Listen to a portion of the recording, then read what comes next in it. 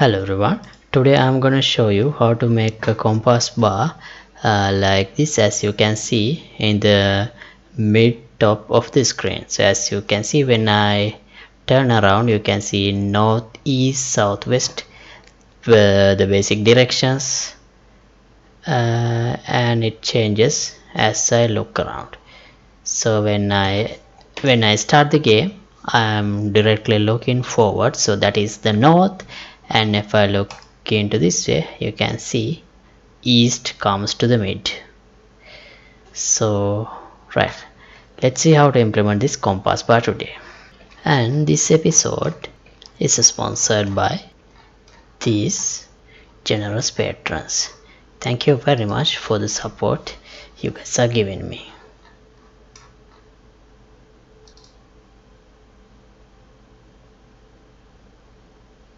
Right, let's create a new project with the type of games, and I'll use third-person character. Next, I'll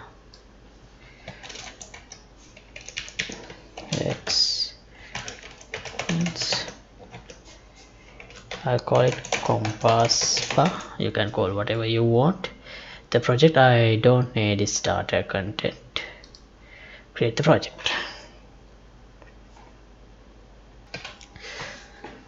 Right, so this is the project, and yeah, it's usual third-person character template, and I have created this image. Let me save it into the project location and import to the project.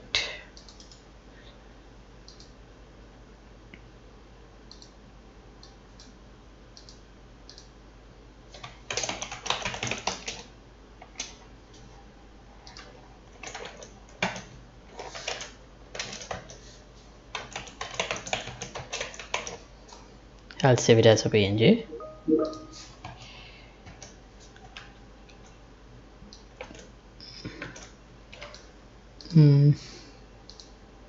Well, first let me create a UI folder.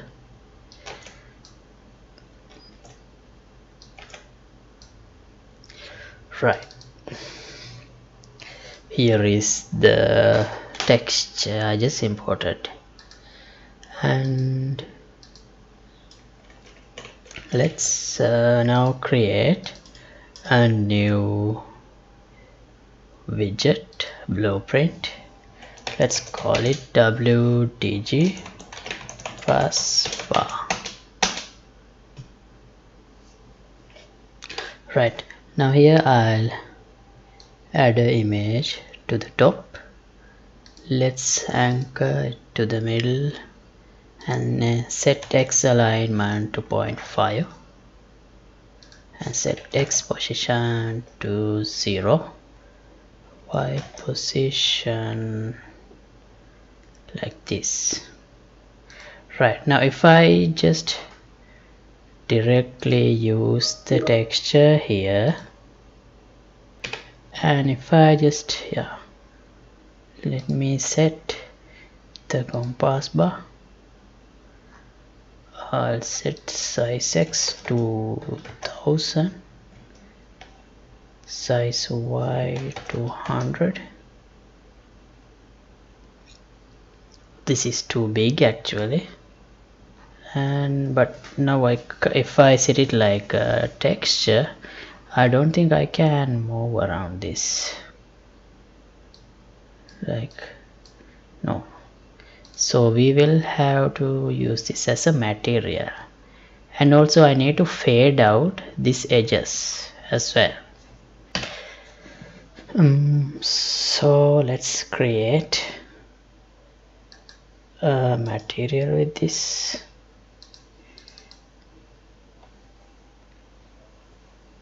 And we have to change the material domain to user interface. Connect this to final color and apply. Now it is same. So, wait.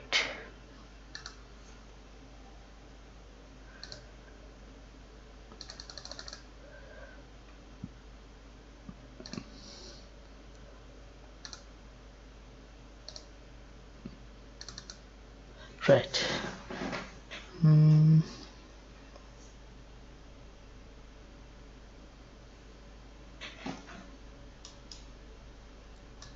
And let's get texture coordinate.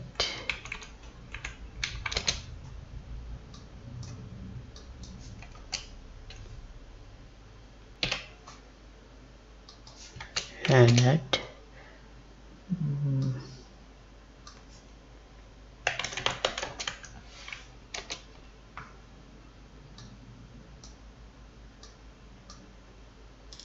let's promote this to a parameter.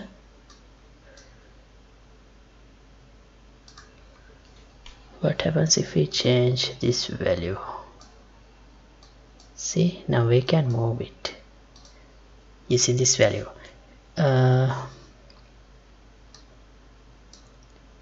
Let's change the preview size to same as the size we have used in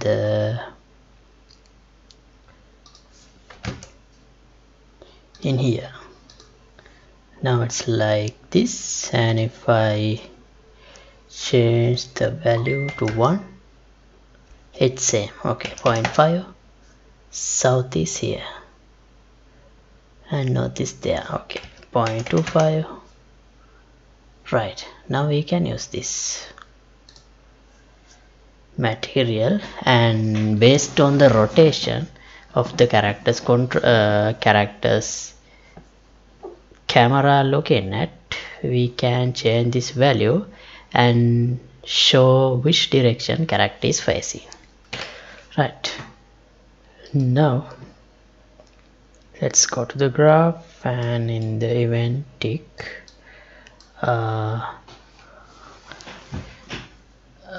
we can, let me rename this to compass bar.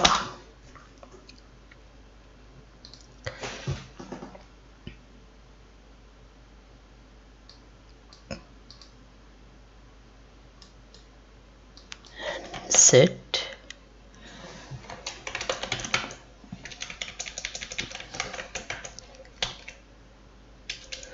how do I change the parameter?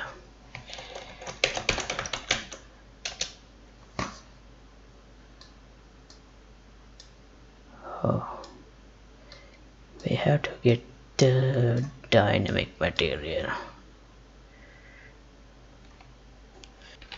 Right, so then let's promote it to variable.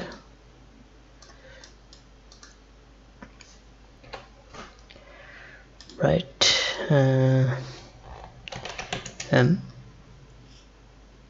compass. Now in the tick,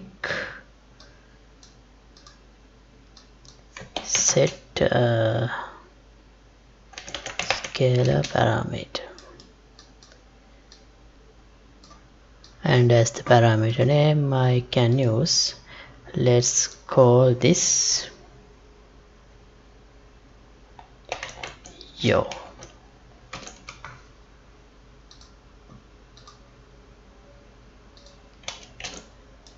So this has to be a number between 0 and 1, but first, just for testing, I'll put 0.5. Before we need to put this into the viewport, so let's create a HUD.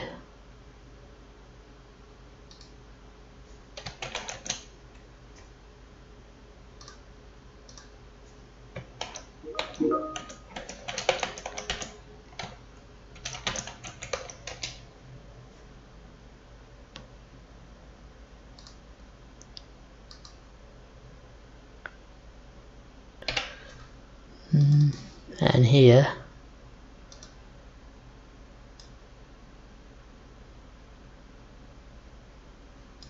in the begin player, let's create widget, use in compass bar and add to viewport. And here I'll set the third person game mode, and as the HUD I'll set HUD third person.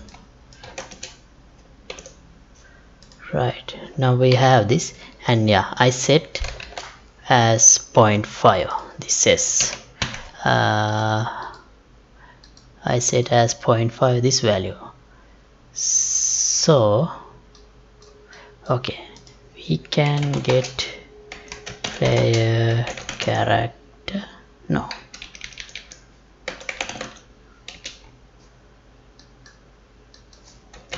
control rotation. Right, now we can access here. So when the rotation is 0, the yaw is 0, that means we are directly looking at north. So what kind of values we get here anyway? Let me print this first, so we can have a better idea.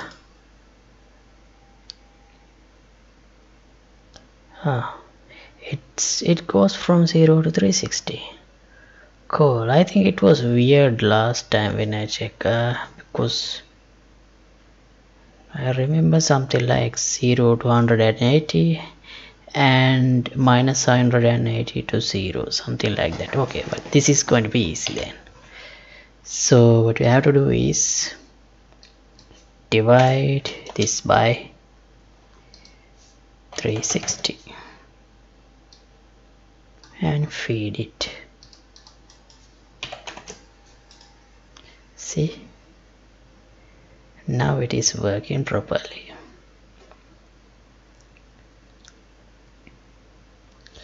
Okay, what else?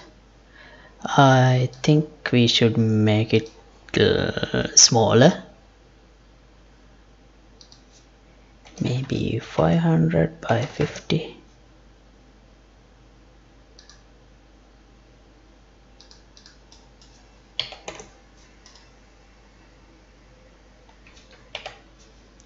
Note.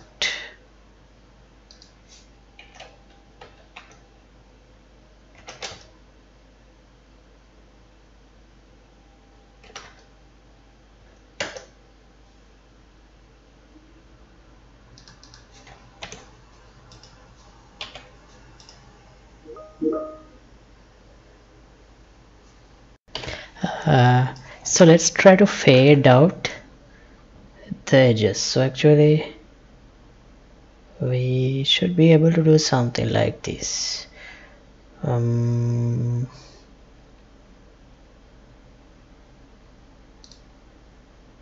me add another layer.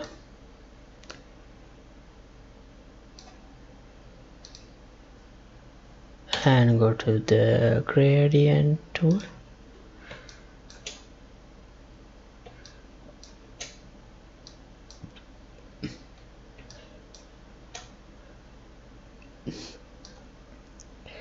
From the middle. Oh, actually I'm not a professional Photoshop guy. Right, something like this. Let me save this.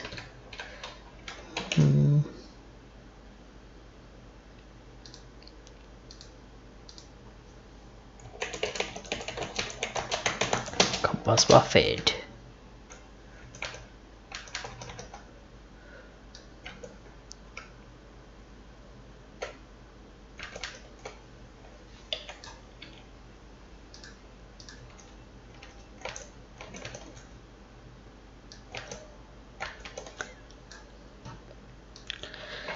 And import to the material.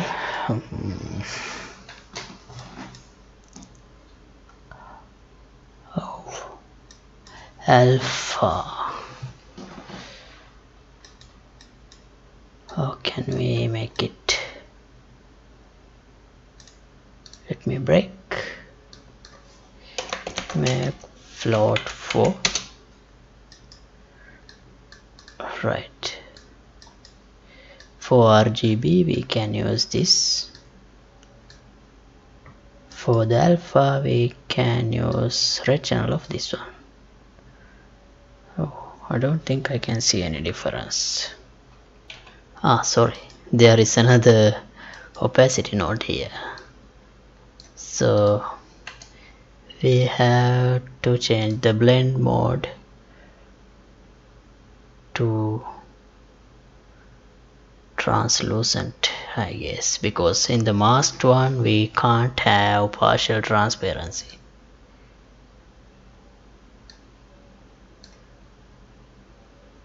Oh, it has to be interchanged. 1 minus.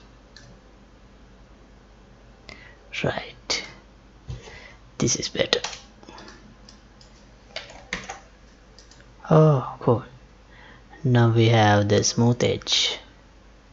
Alright, so I think we can stop this episode right here, and in the next episode let's see, in this series, let's see how to add stuff like objective markers, so any other checkpoint markers, stuff like that, how to add them into this compass bar. And thanks for watching. So if you like to support my work, you can get the membership of the Patreon club, link would be in the description below, and also the project files will be available for the download. So see you in another episode. Goodbye.